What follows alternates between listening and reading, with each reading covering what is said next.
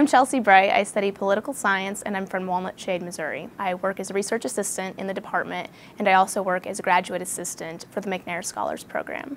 What we're working on this fall is we had this unique situation where Kansas passed a law in 2011 legislating that all voters had to present a photo ID in order to be able to vote. However, they didn't specify exactly how counties were to go about informing voters of this. And so what we saw was that we had some counties who took different approaches than others.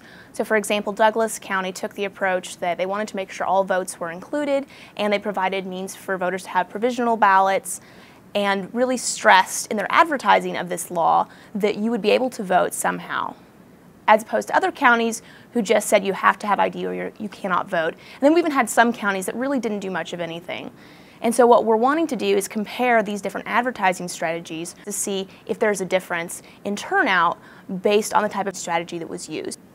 So we're using a statistical technique to match counties that are identical in every way except for the advertising strategy used. So it could be that most voters in the state of Kansas do have a current photo ID and there aren't enough individuals to make a difference.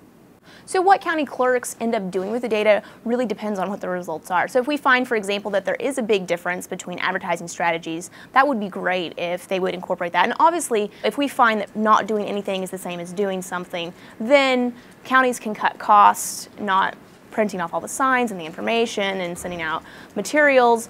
And so that's one of the reasons that we're doing this project, is to find out if having a photo ID has an effect on turnout or not. I love the faculty in our department. They're fantastic to work with.